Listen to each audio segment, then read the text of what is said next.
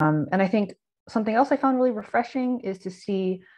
people talk about how they came to have a career in science where it might not have been so immediate, and really reflects on how scientists can have many varied interests and passions, and also when they highlight other meaningful people in their personal as well as professional lives, like partners or family members. So I think I remember in particular a couple of good examples of these are the talks from Sean Gibbons and Alex Wolchak. Um, and I think also one really nice aspect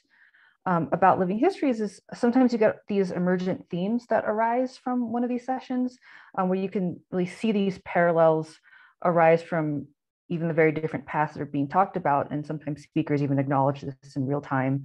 or in the after talk discussions. So this can be a really nice thing to experience when attending one of these Zoom sessions. I think one recent thing that comes to mind is there was kind of a common theme of spite in the talks from Alex Wolchak and Jenny Ross, where they both talked about moments in their lives where they were told you can't do something, and then almost out of spite, they proved them wrong that no, they can do it and really flourish.